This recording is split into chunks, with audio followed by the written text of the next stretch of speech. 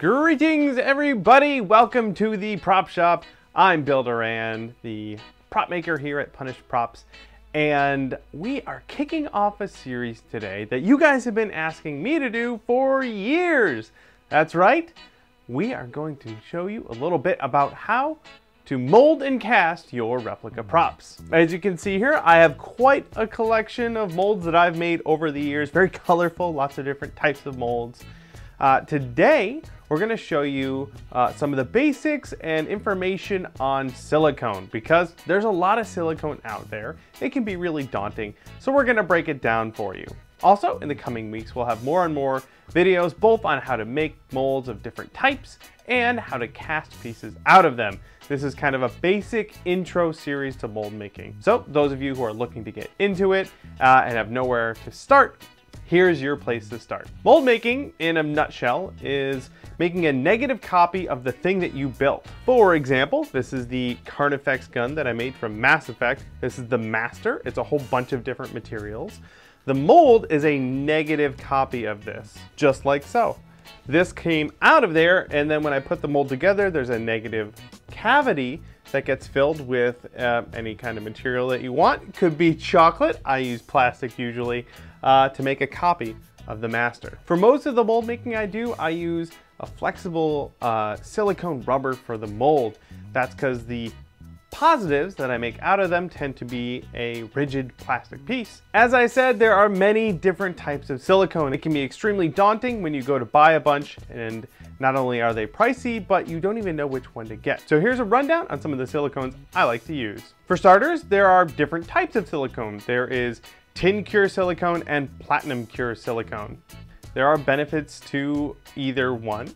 For example, tin cure silicone is usually a lot less expensive. However, it tends to have a shorter lifespan and it will dry out over time, and sometimes it can shrink a tiny bit. But it does also have less issues with curing inhibition. On the other hand, platinum cure silicone tends to be a little more expensive, but also tends to live a lot longer. It also has less issues with shrinkage, but has more issues with curing inhibition. For most of what I do, I use tin cure silicones like this guy right here.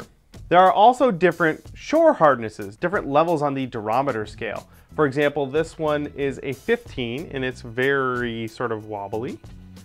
And this one is more of a 25 or a 30. It's a little bit more structured, a little less bendy. And of course, there are reasons for going one way or the other. For most basic stuff though, something like a 30 right here or this guy, just fine. Now the colors here don't really mean that one is better than the other one. Companies like Smooth-On like to use different colors of their silicone just to represent the different products. So here are some examples. The blue stuff here is tin cure silicone from Tap Plastics called their Silicone RTV.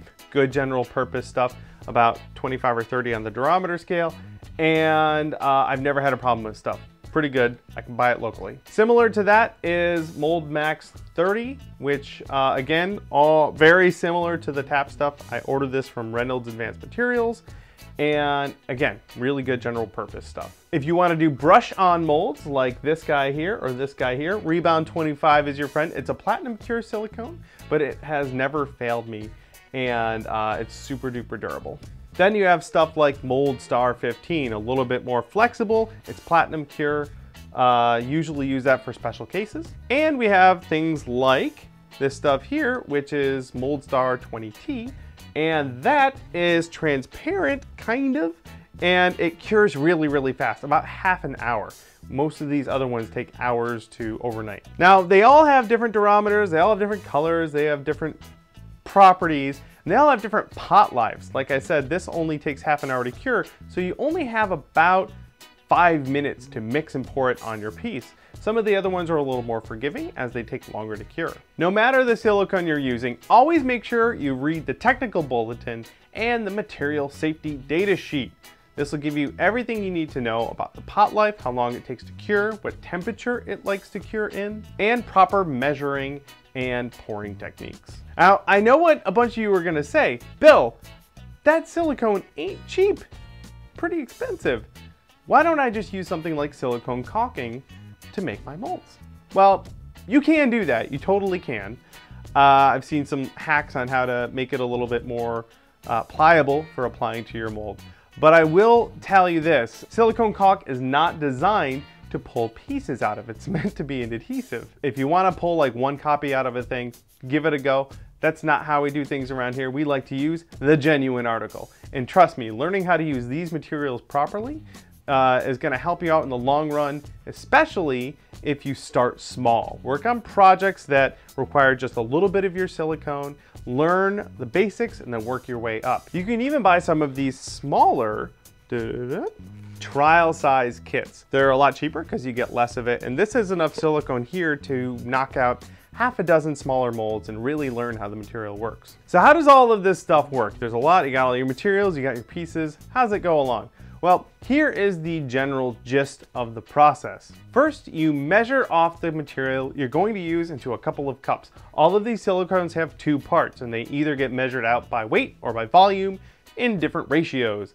A lot of the easier stuff is just 1-to-1 by volume, super easy. Then you mix the two halves of them together thoroughly. Usually it pays to mix it up in one cup, pour it all over into another cup, and then mix it again, just to make sure this really thick material gets integrated consistently. Then you may notice your silicone has a bunch of bubbles in it, and that is not ideal. Now, if you're just getting started, you can do what's called the bombs away method and pour your silicone from really high, and as that strand of material drops, bubbles will pop out of it as it goes. This isn't the best method, but it is the cheapest method compared to getting a degassing chamber. Now, I'll link one of those down in the description if you want to go invest in one yourself. If you make a lot of silicone molds, it really pays to having a degassing chamber.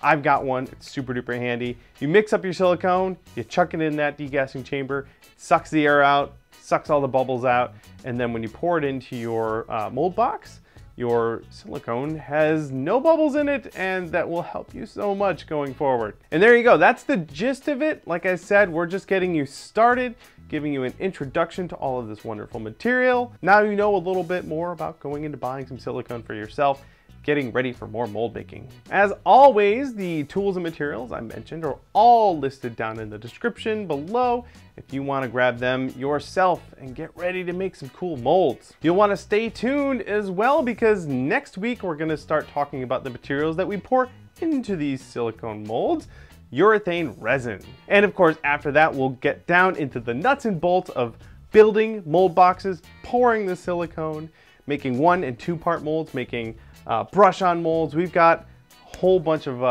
mold making and casting videos lined up for you guys in the coming weeks. Of course, if you're new to the channel, thank you, welcome aboard. Make sure you subscribe because you don't want to miss those videos that are coming up. We have a whole bunch of other mold making videos, just sort of general purpose stuff for projects we worked on in the past. If you haven't had a chance to check those guys out, head on over there. They're linked for you right there. Go ahead, check them out. Thanks again for watching, everybody. Now you go on out there and make something. I'll wait here. It's fine.